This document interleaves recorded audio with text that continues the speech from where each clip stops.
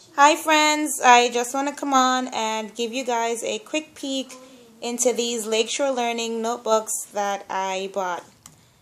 This guy I got at the Goodwill for 99 cents, and I will give it to my son who is 7. So let me show you what the inside looks like. If any of you guys are considering getting any of these books, you have a first-hand peek of what's on the inside.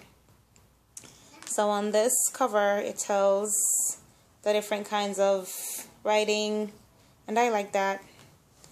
Then here, there's a checklist for revising and for editing.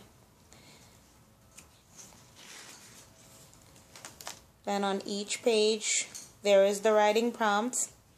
There's a word bank of suggested words to include in the writing, and there is a spot for illustrations and more for writing. So right throughout the book, that's what it is. Then at the back, there is this page that tells commonly misspelled words and overused words. And I like this because he will now look and see, okay, instead of using good, I could probably say fantastic, wonderful, etc. So I like that. So that's for that. Now these two I bought directly from Lakeshore Learning. This was on sale for, I believe, $1.99, but I know it's less than $2.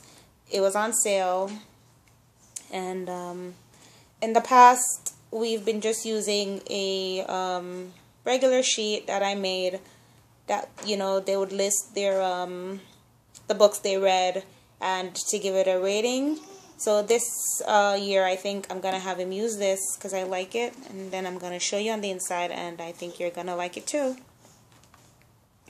So it tells you how to use the book, what are you reading, and it, you know, defines the different genres of books, and I like that. I really do. Then here is where the fun begins. It has the mapping for the story. So this will help him, you know. He identifies the main characters and the problems and all that, which I think is good because I'm trying to develop his writing. So I think this is good. And then you write a book review on the same book.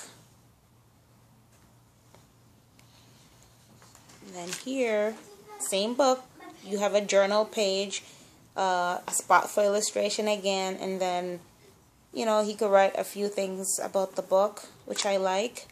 And right throughout, that's what this is. Then in the back, there are these stickers and this reading log. You write the title of the book, the day that the book is completed, well, the day he finished reading the book, and what kind of book it was. So that's that.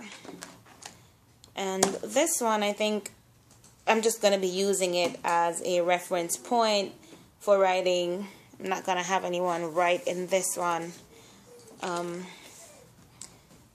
So it tells how to use the book, what good readers do. Again, the different genres, how to find the right book or finding the right book. And there's a log. I may just copy this and give to each of my girls, and we'll use this kind of reading log going forward. Then here it has the elements of fiction, little pointers responding to fiction. And this one has over here elements of nonfiction, also how to respond. So that's it for these. Thank you guys for watching. See you in the next video. If you haven't done so yet, please subscribe to our channel. See you guys. Bye.